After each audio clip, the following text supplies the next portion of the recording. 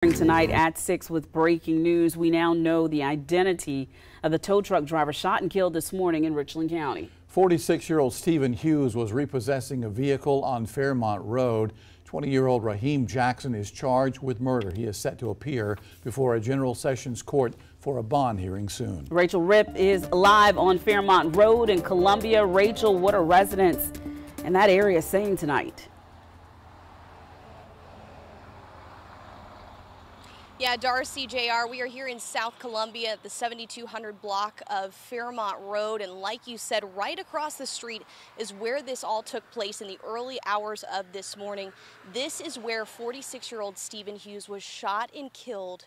Now, a lot of the neighbors we spoke to in this area were very rattled by this, very concerned about this, and some of them even witnessing this early in those morning hours, recording on their phones those lights, those sirens, the red and blue lights, some of them recounting what that experience was like. All you heard was the tanker. I saw the tanker going forward to the house, and I saw at that time they pulled up in the garage, in the driveway, and directed them to come out, hands up, over 12 times. Maybe the 12th time. Before the 12th time, they did a big boom, a big, like, Russia boom.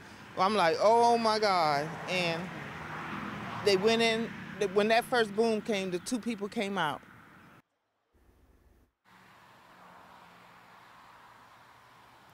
Now, the neighbors that I spoke to here say that this family across the street were very friendly.